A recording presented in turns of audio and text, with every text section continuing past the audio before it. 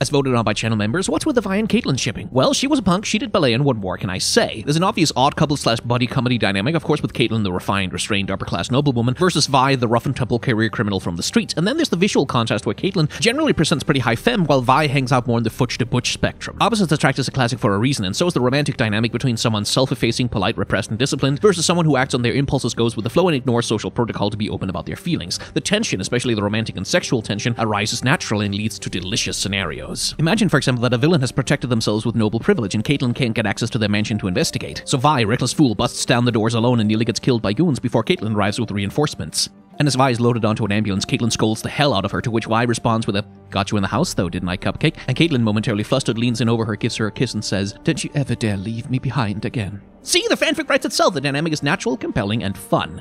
Subscribe to this channel for more reactions and hot takes, or head on over to my main channel for longer in-depth videos.